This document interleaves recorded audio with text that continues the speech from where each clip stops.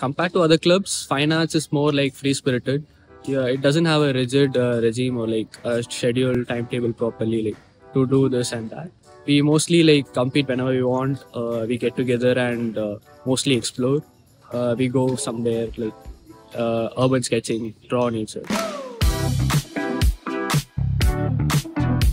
Hi, I'm Munir. I'm from electrical department from 20 batch. I'm a part of Fine Arts Club from Sangam. It's a group of artists from Insti who come together to explore arts, and they tend to compete in different competitions in other colleges.